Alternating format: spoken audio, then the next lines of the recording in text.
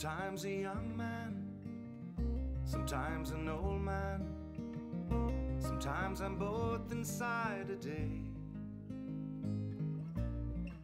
The breeze consoles me, the sea reminds me of all the worlds that came my way.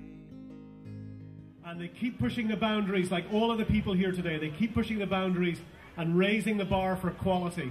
And it's a remarkable achievement to have seen the festival here grow over the 4 years.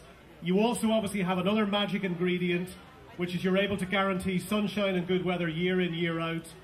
I think the organisers of the Oxygen Festival in Punchestown would like to talk to you just about how you manage that. So well done. They get the rain, you get the sunshine.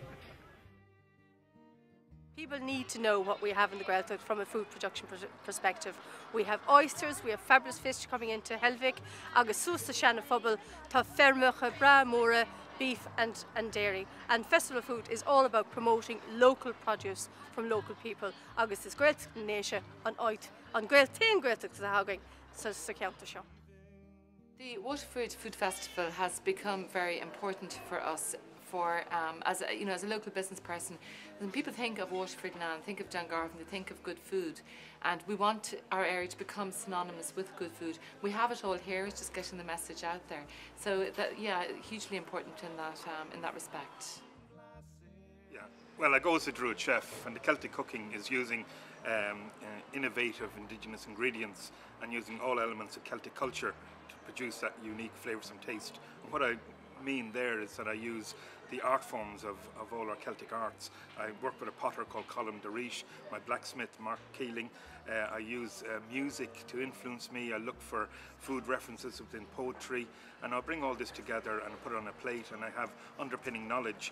So it's nourishment to the mind as well as nourishment to the body, and that's what it's all about. My top tip as a chef is cook simply, buy seasonally and buy locally. Just to be in the square on a fantastic sunny day and just surrounded by all this fantastic food and these industrious people who care about food as much as we do. It's just a fantastic feeling, it really is. I mean, I was just walking through the square and this feeling of bliss came over me, but except for the anxiety, I couldn't choose what to eat, which is a really difficult position for me to be in. Any festival that promotes food, therefore employment and food people, is a fantastic thing. And in the times we're in right now, to see that Dungarvan has got up off its rear and literally put together a really fantastic, energetic food festival is a lift that we all need. You should come to the Waterford Food Festival because it's in a beautiful place, has wonderful people making beautiful foods, and you don't get it anywhere else the way they do it here. The day is long and easy. The Cumber skies are darkening blue. But as we raise the parting glasses, I know that I'm home again with you.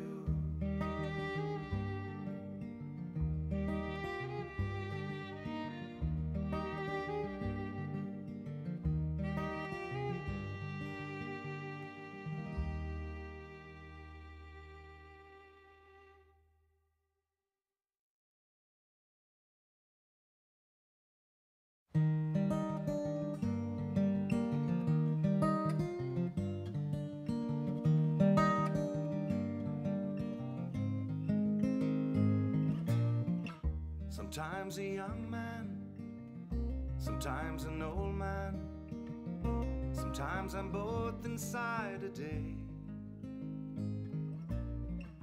The breeze consoles me, the sea reminds me of all the worlds that came my way. And they keep pushing the boundaries, like all of the people here today. They keep pushing the boundaries and raising the bar for quality. And it's a remarkable achievement to have seen the festival here grow over the 4 years. You also obviously have another magic ingredient, which is you're able to guarantee sunshine and good weather year in, year out.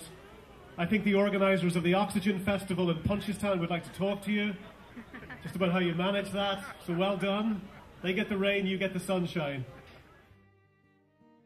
People need to know what we have in the Gaeltacht from a food production perspective. We have oysters, we have fabulous fish coming into Helvig, agus sústa seanna phobal, tá fermucha, bra móra, beef and dairy. And Festival of Food is all about promoting local produce from local people. Agus is Gaeltacht Nation on oit, on Gaeltacht Gaeltacht a haging, so count show. The Waterford Food Festival has become very important for us. As a local business person, when people think of Waterford now and think of Dungarvan, they think of good food, and we want our area to become synonymous with good food. We have it all here; it's just getting the message out there.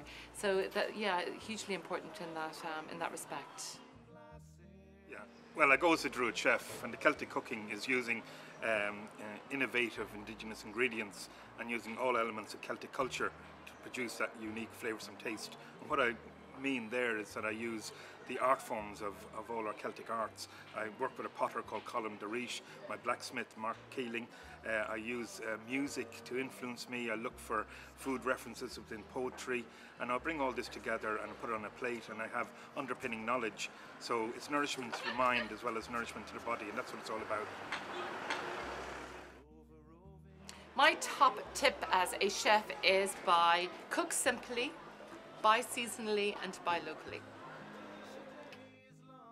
Just to be in the square on a fantastic sunny day and just surrounded by all this fantastic food and these industrious people who care about food as much as we do. It's just a fantastic feeling, it really is. I mean, I was just walking through the square and this feeling of bliss came over me, but except for the anxiety, I couldn't choose what to eat, which is a really difficult position for me to be in. Any festival that promotes food, therefore employment and food people, is a fantastic thing.